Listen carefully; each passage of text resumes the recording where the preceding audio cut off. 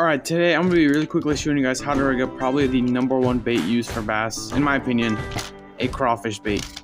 Alright, these are just the Yum crawfish, they're just a normal craw. I'm going to show you guys how to rig it up Texas rig style. First thing you're going to do is poke the top of the head all the way till you get to this little folded point right there. Just like that, then stop. Then poke it through, feed it up all the way, or thread it up should I say. Then once you get to the top, bend it just a little bit, not too much. Then poke it through. Oops, almost got a hook in my finger. And make it weedless. And you got literally the perfect crawfish imitation bait right there. Look how straight it is.